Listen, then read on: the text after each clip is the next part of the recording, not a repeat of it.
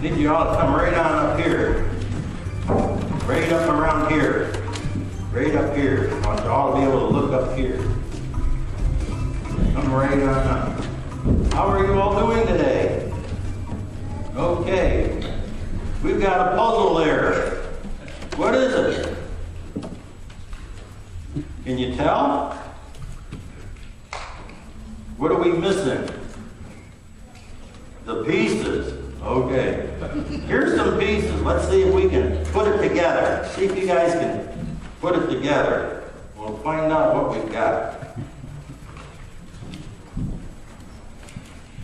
They've probably been doing this puzzle since they were about 2 or 3 years old, some of them. They know where they all go, I bet. They're getting it pretty well. Oh, there's another piece.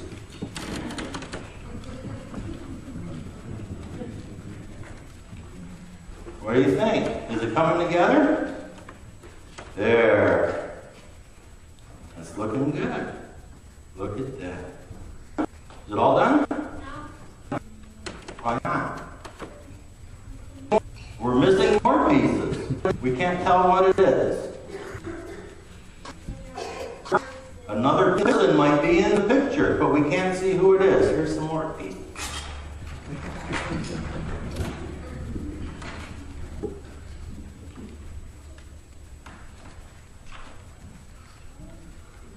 Look at that.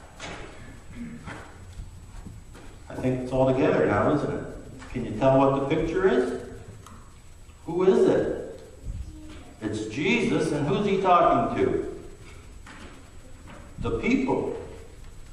So, we've got a complete picture. At first, we couldn't tell exactly who was in it, and especially we didn't have Jesus, so we didn't know why the people were watching or looking. And then once we got Jesus into the picture, it all came together really well.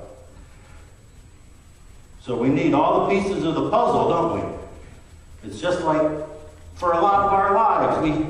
If we just know little bits and pieces of something, we can't always figure out what's going on. We need to know more information. And that's the same way with Bible stories or with our lives. You ever hear somebody tell a story, and they said, once upon a time there was a little boy, and he was walking through the jungle, and all of a sudden a big lion jumped at him. The end. Well, we want to know more. We want the rest of the story, right? So what else happened? So we always want to know as much as we can. So thanks for helping me with this puzzle.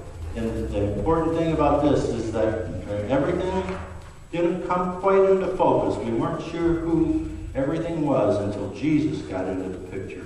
And that's how it is with our own lives, too. Sometimes things are a little blurry, they're out of focus in our lives in a way because we don't have Jesus in there.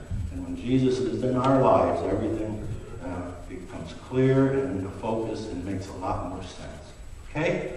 Let's bow our heads for prayer. Lord, thank you so much for this day. Thank you for these children. Thanks for Jesus always being with us. We praise you and we love you, and we ask for your blessing upon these children and their families. In your holy name. Amen. Okay, if you want to take that downstairs, you can go. And I guess any others who want to go down. So, anybody else?